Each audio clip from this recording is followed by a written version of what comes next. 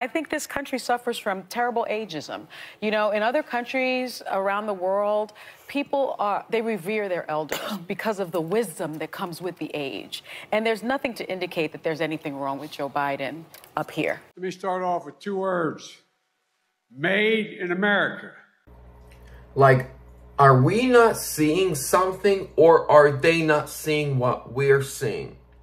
I have two outcomes. One, they're either ignoring the facts of Biden's mental state, or they got a hold of Hunter Biden's little baggie.